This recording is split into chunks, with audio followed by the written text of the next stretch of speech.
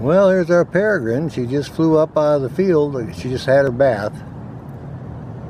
She was sitting on the window ledge earlier when I went by, and then was gone for about half hour. I come back and she was gone. Then she flew right out of the field and back up on this pole here. And this is where she drives off after her bath. So you can see she's shaking off now. She's been in the puddle there taking a good bath. She was right on her little roll-up door there, that little vent window area.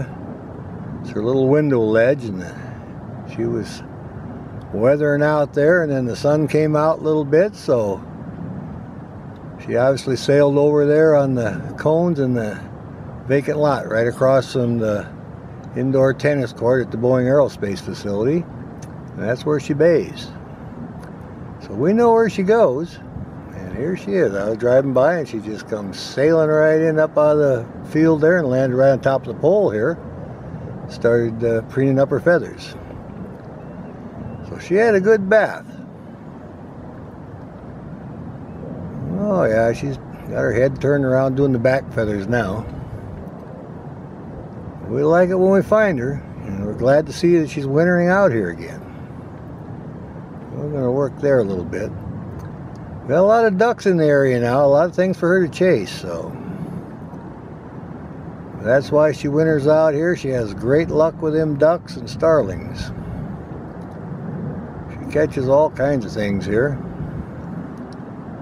A lot of other people are starting to bird watch in the area now too, coming around on the weekends here and looking for our Peregrine Falcon. Well, now they know where to look because I posted it. It's on the vent window on the Boeing Aerospace building on the north side. It's raining, and that's where she hangs out. And then when the weather's good, you can see her on the cones in that vacant lot across from the Boeing indoor tennis court. And that's where the puddles are from the rain. That's where she takes a bath. But we pass all that information on so everybody knows where to look. And we're just very close to the KOA campground in Kent, Washington. So straight out their driveway and around the bend is the Boeing Aerospace pond, and that's where she hangs out.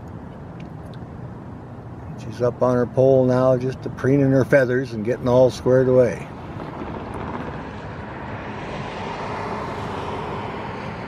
She's been hanging out here for many years now, so